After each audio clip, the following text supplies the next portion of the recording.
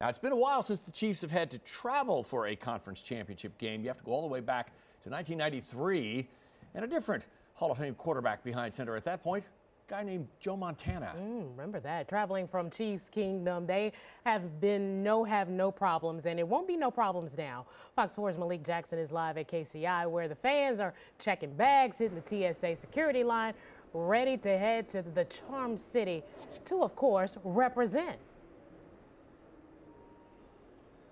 Yeah, John and Christelle, that's what they will be doing. And of course, I'm sad. I'm bummed out that I won't be able to make it there this year. But getting the opportunity to talk to Chiefs fans that are coming here, heading to Baltimore, well, it's the next best thing.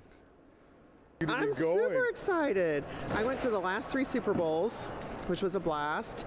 And kind of on a whim, we were watching the game. I'm from Dallas originally, and my sister's like, should we go? And I'm like, let's just do it. We're season ticket holders, and obviously the last few years we've been able to watch all the games at home. So when they were going on the road, we wanted to go with them. The normal hustle and bustle of KCI is in full effect. But there's just something in the air. We are so psyched to go up and see the Chiefs. I mean, who would have thought? The last time Chiefs Kingdom had to pack up and hit the road for an AFC Championship, you have to go all the way back to the early 90s. While we don't want that same result as that game, don't you dare doubt us for a second. It's very different, but you know what? That's a challenge for our quarterback who loves a challenge. What I'm telling you is that the Kingdom is going to be in Baltimore, and they will surely represent us well. What are you most looking forward to? The Chiefs win!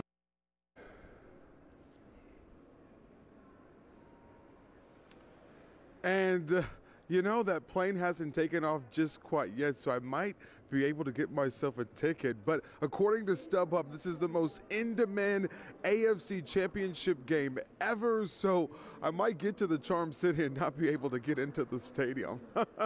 We'll have to see. At KCI, I'm Malik Jackson. Go Chiefs! Fox 4, working for you.